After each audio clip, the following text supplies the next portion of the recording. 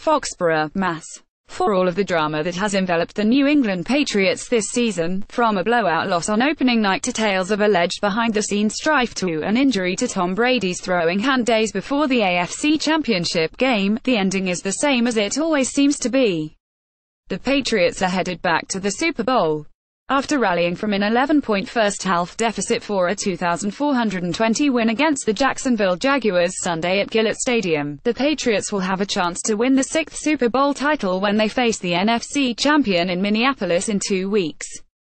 This is the eighth Super Bowl appearance for Brady and head coach Bill Belichick, as well as an NFL best 10th in franchise history. "It's pretty crazy," Brady said. "It's pretty amazing. Just to be on a team that wins these kinds of games, it's just a great accomplishment. I'm just so proud of everyone on our team. We made so many great plays. Defense played so great when they needed to.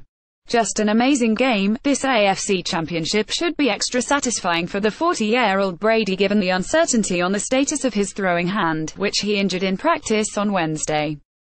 He did not participate in practice on Thursday, and added to the intrigue about his status when he wore gloves to his news conference on Friday. Brady quickly answered the major questions about his hand injury when he emerged for pre-game warm-ups without a glove on his right hand.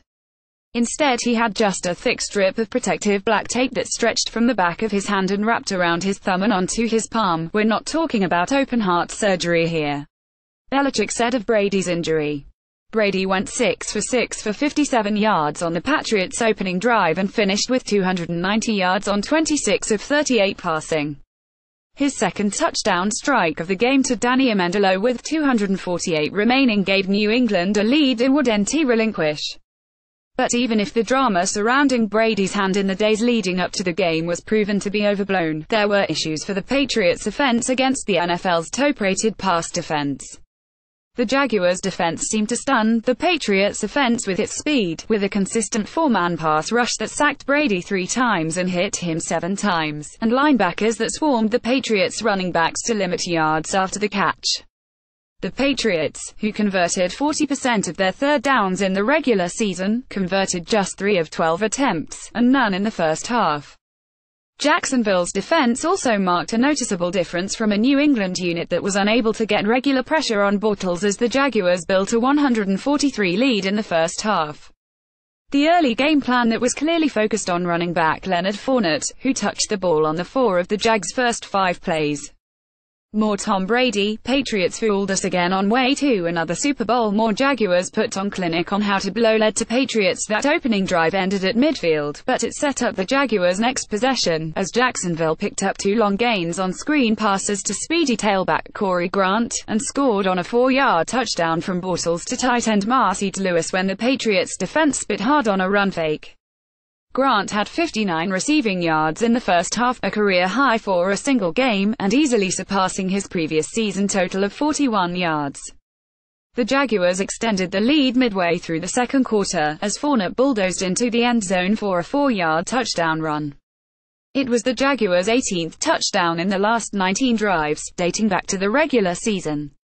The Patriots were able to complete their comeback without star tight end Rob Gronkowski, who was knocked out of the game in the second quarter shortly after making his only catch of the game on an illegal hit from Jaguars safety Barry Church. Gronkowski, who missed last year's Super Bowl run after having back surgery, will be in the concussion protocol as the Patriots begin their Super Bowl preparations. The penalty on Church, and a questionable flag for pass interference on Jaguars cornerback A.J. on the next play, set up the Patriots' first touchdown. The 1-yard run by James White with 55 seconds left in the second quarter cut Jacksonville's lead to 14-10 and injected life back into the Gillette Stadium crowd. Despite building a multi-score first-half lead for the second consecutive week, there were times that the Jaguars' playoff inexperience showed. Jacksonville was called for a delay of game, coming out of a Patriots timeout, shortly before the 12-minute warning, and that flag wiped out a third down completion. The Jaguars were forced to punt, but did so with 202 on the clock, leaving Brady with plenty of time to run a 12-minute drill. The Patriots hardly seemed fazed by the halftime deficit, following the same path that led them to last year's historic Super Bowl comeback from a 283 deficit against the Atlanta Falcons. Brady zipped long completions to Amendola on 3rd and 18 and Philip Dorsett off a flea flicker before throwing a 9-yard touchdown to Amendola to cut Jacksonville's lead to 2017. Meanwhile, the Patriots defense largely shut down Fournette in the second half and held the Jaguars to a pair of field goals in the third quarter. New England also forced a 3-and-out deep in Jacksonville territory with about 5 minutes remaining. That gave Brady excellent field position, and the Patriots quickly capitalized. Brady found Amendola again, for a 4-yard touchdown at the back of the end zone, to retake the lead for the first time since it was 30 in the first quarter. The Jaguars had one final chance to win the game, and Bortles hit a 29-yard pass to Dede Westbrook to put the crowd at Gillette on edge. But after a second down sack backed the Jags up, Bortles' desperation pass on 4th down fell incomplete, setting off a celebration on the Patriots sideline. Follow Lindsay H. Jones on Twitter at @BelindsayHones.